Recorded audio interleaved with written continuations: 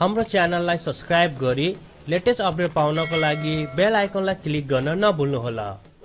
Hello and नमस्कार साथीहरु, पहिलो एन्ड्रोइड क्यू अपरेटिङ सिस्टम भएको मोबाइल चाहिँ नेपालमा लन्च हुने तयारी गरिरहेको छ।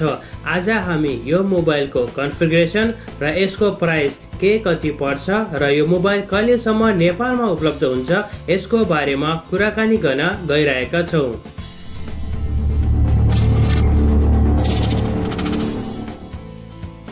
यदि तपाई हाम्रो च्यानलमा नयाँ आउनुभएको छ भने कृपया हाम्रो च्यानललाई सब्स्क्राइब गरी साथमा रहेको बेल आइकनलाई क्लिक गर्न नभुल्नुहोला।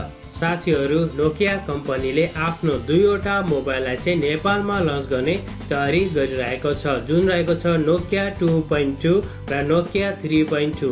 नोकिया 2.2 को चाहिँ कन्फिगरेसनहरु यो कहिलेसम्म आउँछ, यसको प्राइस कतिसम्म पर्छ भन्ने बारेमा चाहिँ हामीले अलरेडी नै भिडियो बनाइसकेका छौं। यदि तपाईहरुले त्यो भिडियो हेर्नुभएको छैन भने कृपया हाम्रो च्यानलमा त्यो भिडियो हेर्नु होला र तपाईले चाहिँ नोकिया 2.2 को बारेमा इन डिटेली थाहा पाउन सक्नुहुनेछ। साथीहरु, आज हामी चाहिँ यो भिडियोमा नोकिया 3.2 को बारेमा कुरा गर्नेछौं। स्पेशली साथीहरु, कम्पनीले यसको हाइलाइट गरेको भनेको चाहिँ ब्याट्री, जुन चाहिँ 4000 mAh को ब्याट्री छ, तर कम्पनीको भनाइ अनुसार चाहिँ 2 डेज सम्म चाहिँ सजिलो तरिकाले हामीले मोबाइललाई युज गर्न सकिन्छ।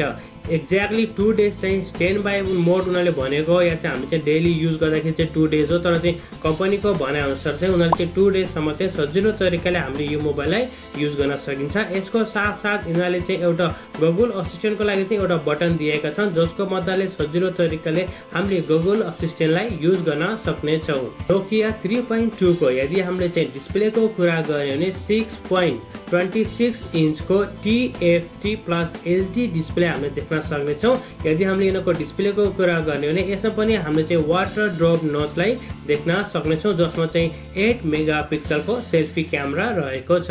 नोकिया 3.2 को यदि हामीले चाहिँ प्रोसेसरको कुरा गर्ने भने यसमा हामीले चाहिँ स्न्यापड्र्यागन 429 को प्रोसेसरको देख्न सक्नेछौँ। भनेपछि यो मोबाइल चाहिँ हामीले चाहिँ दुईवटा भेरिएन्ट्समा देख्न सक्नेछौँ, जुन चाहिँ 2GB र्याम र 16GB रोम भएको छ। त्यसैगरी चाहिँ 3GB र्याम र 32GB रोम भएको भेरिएन्ट्समा र हामीले सजिलो तरिकाले 400GB सम्मको स्टोरेज बढाउन सक्नेछौँ through the micro SD card.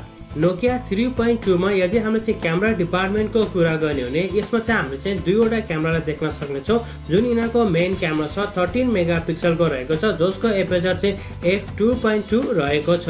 Auto फोकसको साथमा हामीले चाहिँ LED फ्ल्यास लाइटलाई पनि यो मोबाइलमा देख्न सक्नेछौँ। यसैको साथीहरु, यदि हामीले चाहिँ यसको सेल्फी क्यामेराको कुरा गर्ने हो भने 8 मेगापिक्सलको सेल्फी क्यामेरा रहेको छ, जसको एपर्चर चाहिँ f2.2 को रहेको छ।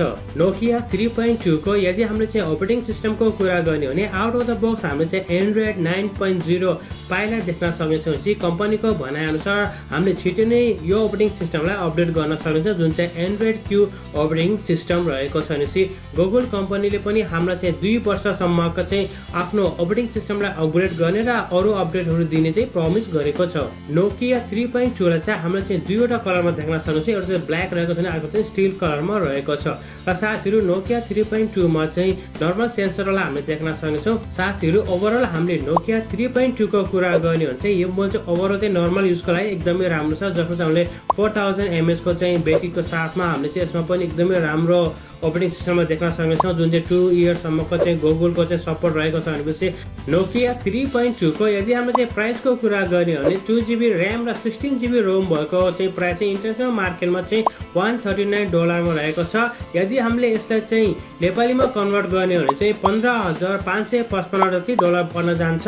र साथीहरु, यसमा चाहिँ प्लस भ्याट प्लस ट्याक्स सबै जोडेर चाहिँ यदि चाहिँ यो मोबाइल चाहिँ 18,000 सम्म आयो भने चाहिँ नेपालमा पनि यो मोबाइल चाहिँ राम्रो मार्केट ल्याउने सम्भावना रहेको छ। यसैगरी 3GB र्याम र 32GB रोम भएको मोबाइलको प्राइस चाहिँ $169 रहेको छ। यदि हामीले यो मोबाइललाई पनि नेपाली प्राइसमा चाहिँ कन्भर्ट गर्ने हो भने चाहिँ 18,000 समथिङ पर्न जान्छ, जुन चाहिँ यो चाहिँ सायद नेपालमा हामी चाहिँ 20,000 भित्र पायौँ भने सायद यो मोबाइलले नेपाली मार्केटमा चाहिँ एकदमै राम्रो चाहिँ मार्केट ल्याउन सकिने सम्भावना रहेको छ।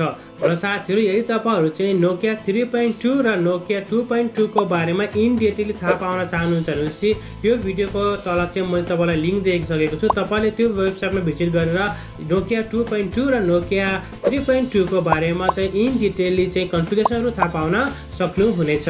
साथीहरु आजलाई यति नै। यहाँसम्म भिडियो हेरिदिनु भएकोमा तपाईहरुलाई धेरै धेरै धन्यवाद। यदि तपाईलाई यो भिडियो मन परेको खण्डमा लाइक गर्नुहोला।